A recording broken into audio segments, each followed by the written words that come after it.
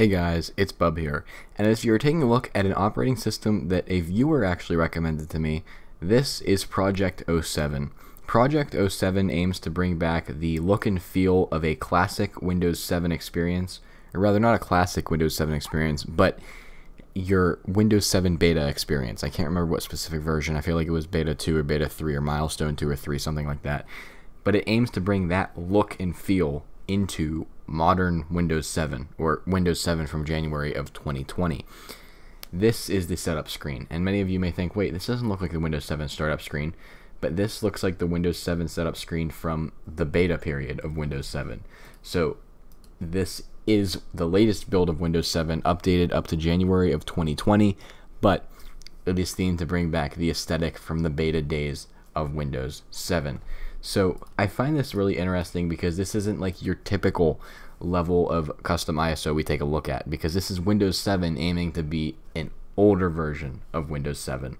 We'll get into it once it installs. I'm really eager to see what this OS looks like. Alright, and here we are. As you can see, this very much looks like the Windows 7 beta setup. I mean, that's their whole goal.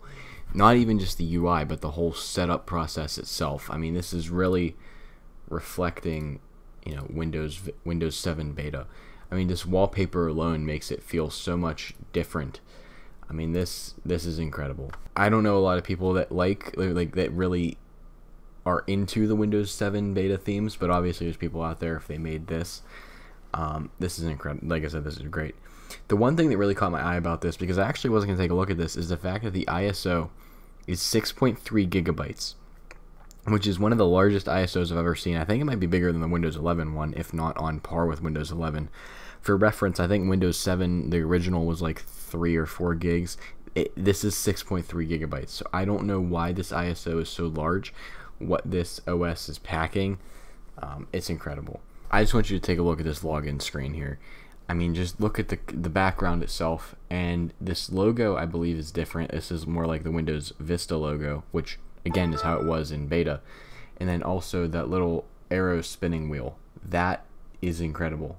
That is what it looked like in the betas. Alright, and here we are. So the nice thing about this is the fact that it actually isn't a beta build.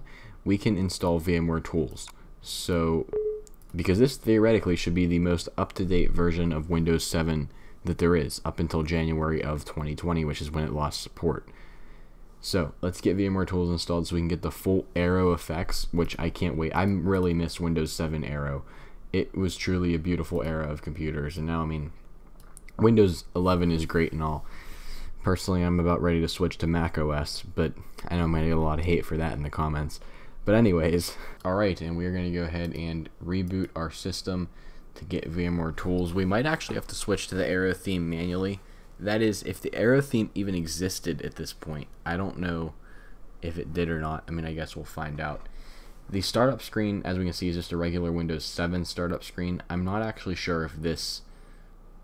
I don't think it was like that in the real beta, but, I mean, close enough, right? Alright, let's figure out why we are not getting the Windows Aero theme. Oh, here we go. I think we have to change it. Let's change it to Windows 7, and this should bring us, you know, give us that arrow. And then I have to fix the UI itself. Why is it so, you know, it's not taking up the full screen resolution. There we go. That is much better. That looks like the Windows 7 that I know and the Windows 7 that I love.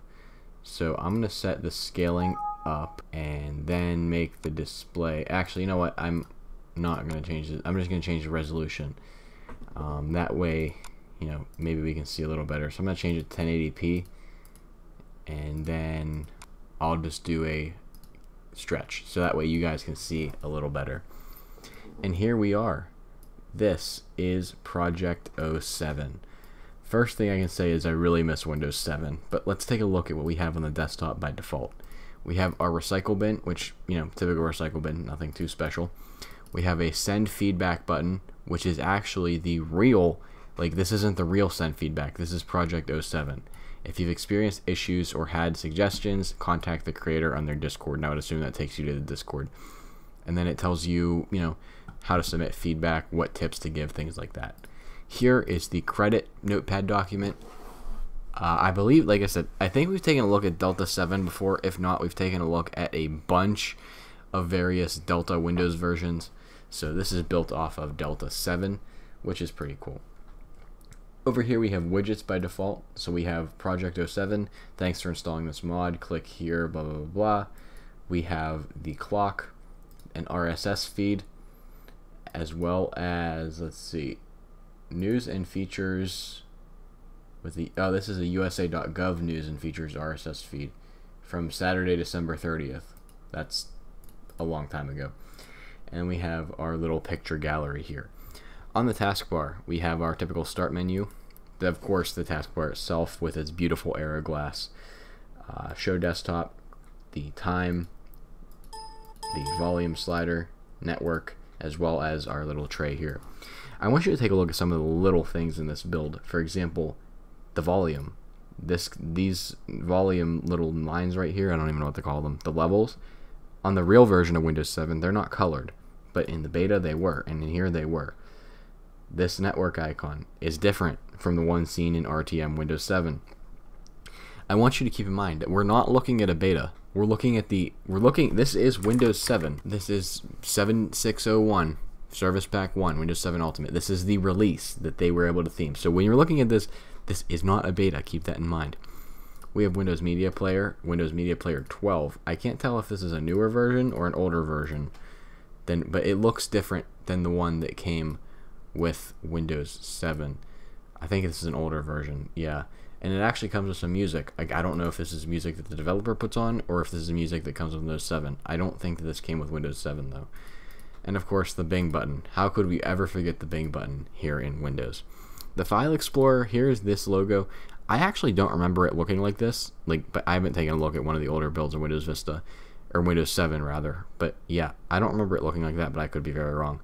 File Explorer looks really no different from, typical File Explorer you'd see in Windows 7.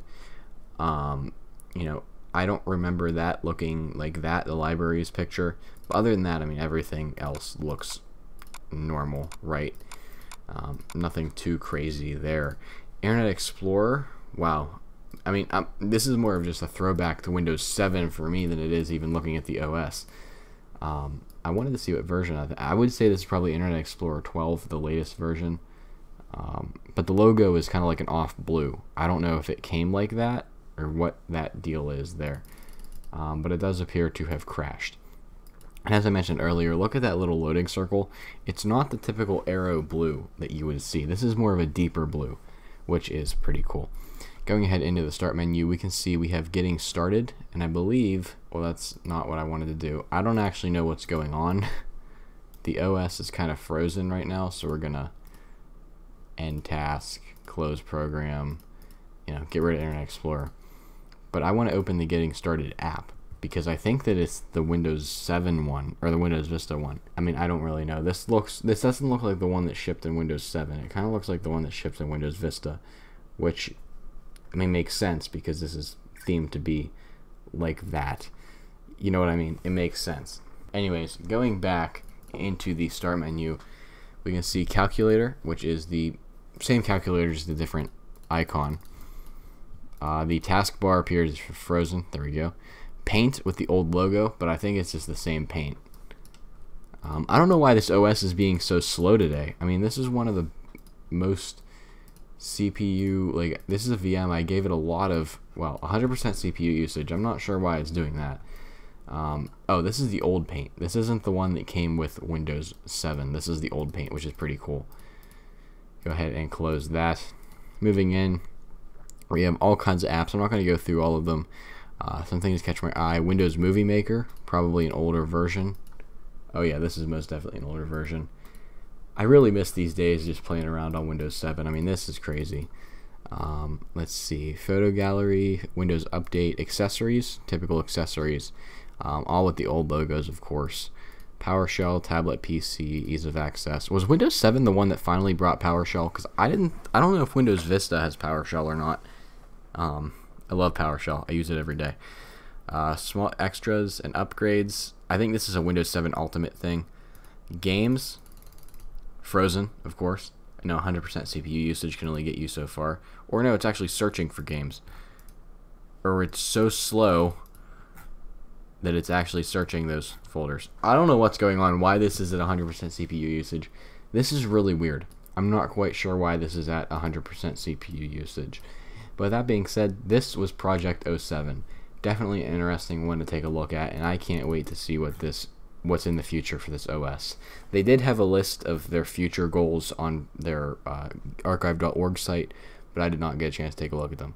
So that being said, thank you for watching this video. If you liked it, make sure to subscribe for new enter as I do all kinds of different technology videos, including device restorations. With that being said, I'll see you all in the next one.